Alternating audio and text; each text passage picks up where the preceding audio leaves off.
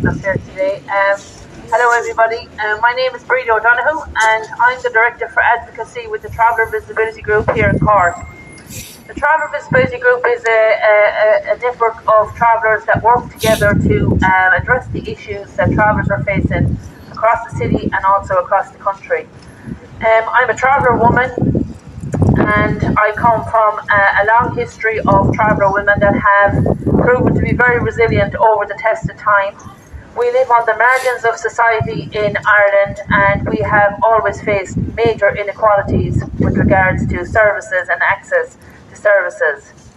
In 2022, traveller women are still dying 10 to 15 years younger than the national average. 10 to 15 years younger.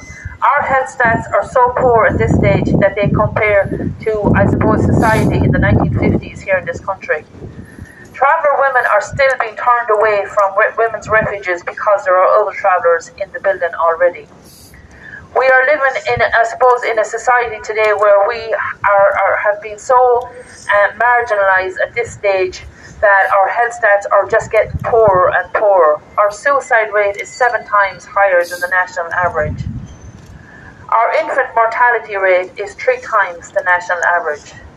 If you look at the size of our population, we're less than 1% of the population. Less than 1%.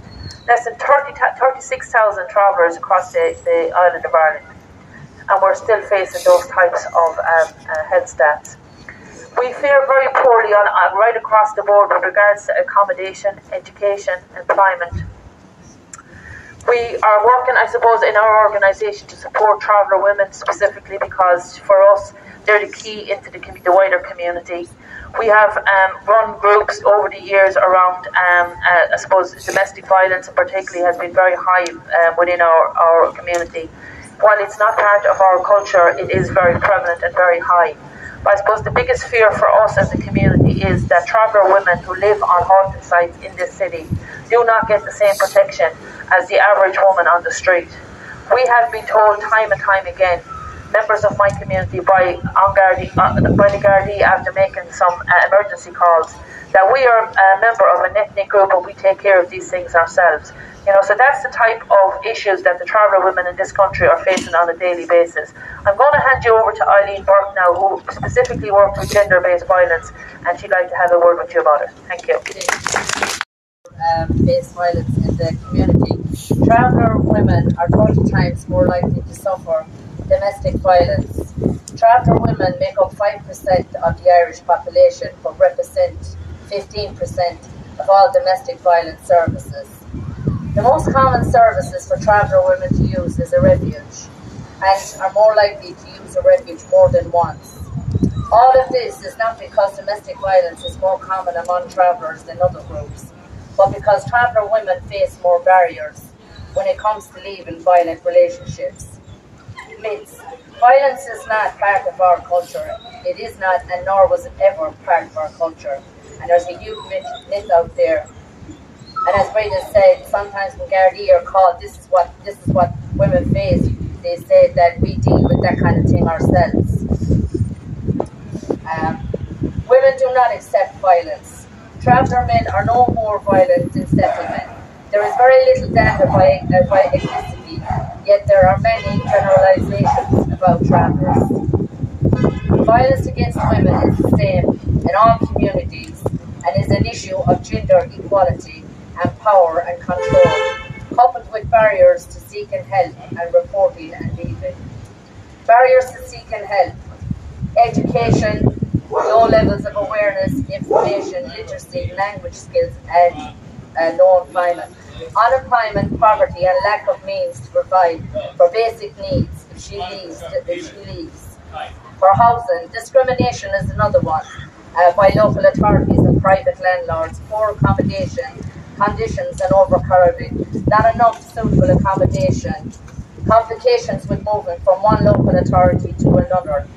The discrimination and the negative treatment that traveller women face and the lack of access to health services to deal with the effects of violence and the isolation.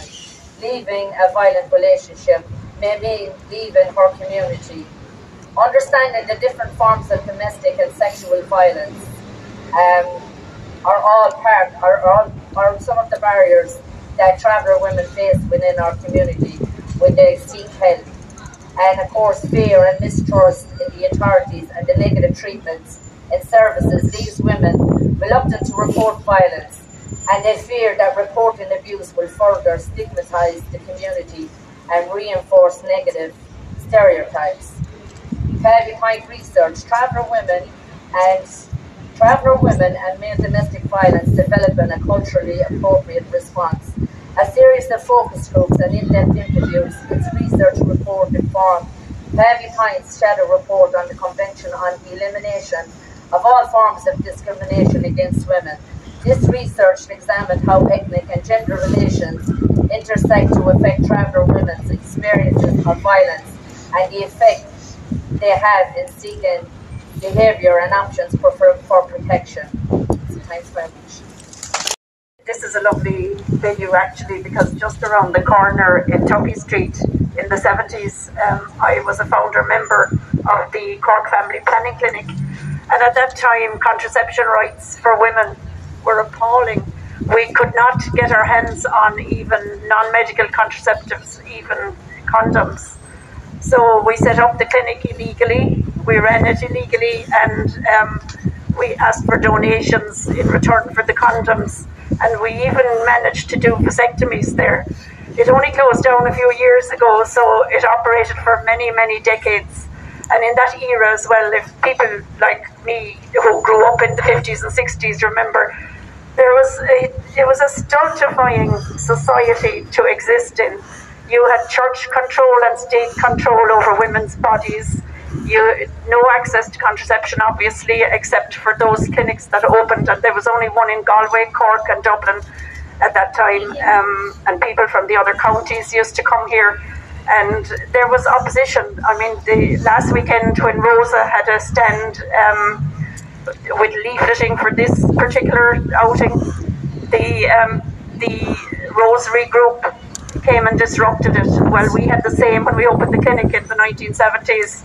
There was a Rosary group that used to stand outside the front door in a half moon, and we used to have to escort people in and out. It was, people have no idea the atmosphere. As well as that, women, if you went and had a baby, you had to be churched afterwards.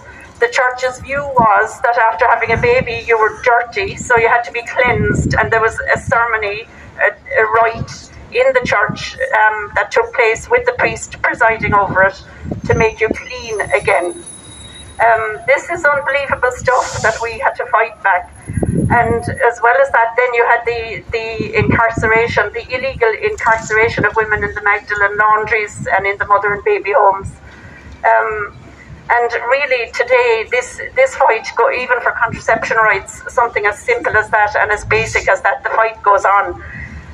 We still do not have open and free of cost availability of non-medical contraceptives and free of cost of medical contraceptives to anyone. And there's a review going on at the moment in the government for the abortion law, and that's something to keep pushing, keep watching, because the government will backtrack on that despite the vote. And the success of the repeal campaign was something to celebrate. As well as that, you have the disparity in pay between men and women, and equal pay is such a basic right also. And I think it's only right that Rosa has put the emphasis on no to war today, because you see on the screens every night on the news women and children fleeing both Russia and the Ukraine with their children, and the men staying behind to fight. And those women and those children are going to have that trauma in them for a long, long time. And the International Women's Day, as was spoken about by Martina earlier, the origins are in no to war after World War I. So it's fitting that we would ally it to that, and that we would be against imperialism, be against the NATO expansion to the east, be against the troops going into Ukraine, and, you know, just to emphasise that. We can't emphasise it enough, I think.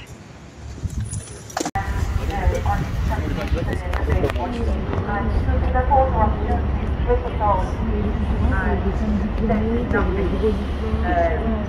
So I said that was Christmas, and we thought that we might hear something funny out of it Christmas, but basically they told us that they would sort us out with courses to the value of 3 million between the whole country, and that still hasn't been resolved at the moment. So like that, I felt very angry and let down. So as a result, in that January, I actually, my mental health suffered, and I had to leave in January, the strike, and my picket pals knew exactly the way I was feeling, but I wasn't the only one feeling like that. But anyway, they went on until April, and all I can say is fair play to them. I couldn't do it anymore, and that's just the way I felt. I stood there some days crying, and you know, it was a terrible way to feel. And I just feel that if it was a load of men were on the strike, they literally would not have been treated in the same manner, and they might have listened to them in some regard. So also, I'm actually an active member of Minafasa and Women Supporting Women, and in the last 2 years Women Supporting Women would be my main cause. The funding has been cut. There has been no funding whatsoever, and at a time when it's really, really needed, the funding has been cut for all these very important agencies. So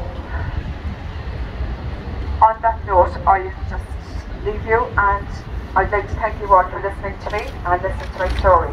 Okay?